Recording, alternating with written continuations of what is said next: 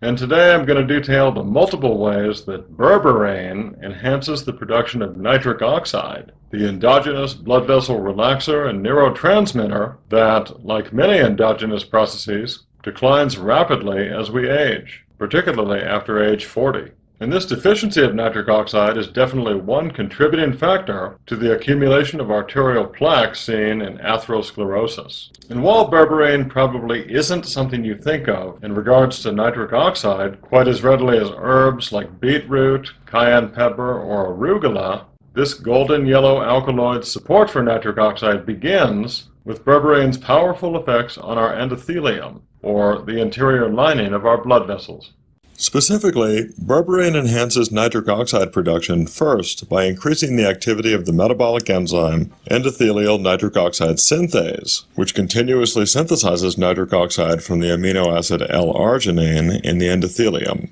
Berberine is well known for activating the metabolic master switch enzyme, activated monophosphate protein kinase, or AMPK, and it's precisely berberine's activation of AMPK that drives this increase of endothelial nitric oxide synthase, because AMPK binds to and activates the metabolic master regulator PGC1 alpha, which itself promotes endothelial nitric oxide synthase expression and activity, while also, most critically of all, stimulating the growth and maintenance of new mitochondria, known as mitochondrial biogenesis. Essentially, as new mitochondria are formed, the capacity to generate nitric oxide also increases.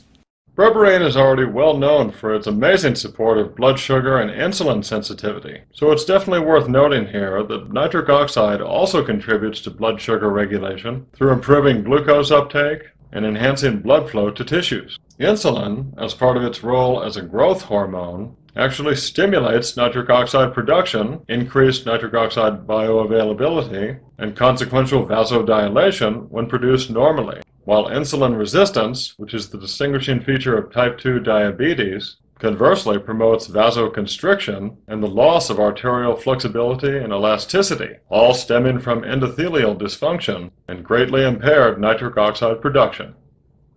Yet another way that berberine enhances the performance of nitric oxide is through berberine's preservation of yet another endothelial nitric oxide synthase activator, acetylcholine, the essential neurotransmitter critical for learning, cognition, memory, and even muscle contraction, that also heavily influences blood sugar regulation through its stimulation of insulin release from pancreatic beta cells, thus promoting glucose homeostasis. And berberine accomplishes this by disabling acetylcholinesterase, the primary metabolic enzyme responsible for acetylcholine's degradation and a defining feature of both Alzheimer's and type 2 diabetes. And just as acetylcholine activates endothelial nitric oxide synthase, the resulting nitric oxide supports the release of acetylcholine through vasodilation and the consequential release of acetylcholine in various tissues, particularly the nervous system. One potential problem with nitric oxide is that it can oxidize very easily, leading to the accumulation of peroxynitrate, a superoxidant that can damage lipids, proteins, and DNA. This is why it's best to get your nitric oxide from antioxidant-rich food sources like beetroot, but this is also another area where regular intake of berberine is helpful because berberine's own antioxidant properties and support for endogenous antioxidants like superoxide dismutase and catalase can easily neutralize peroxynitrate.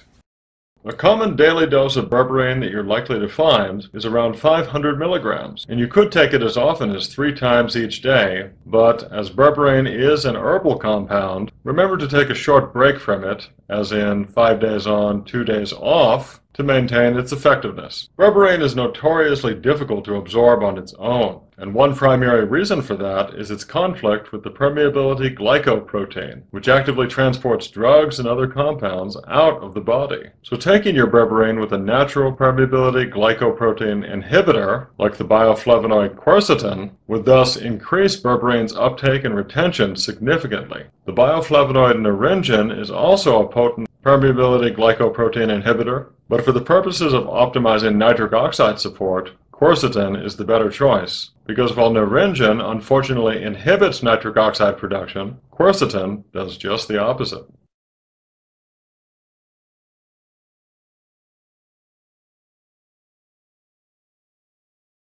Thanks for watching. I'm Jason Carter, and I'll see you next time on ENZYMENTAL. Stay healthy.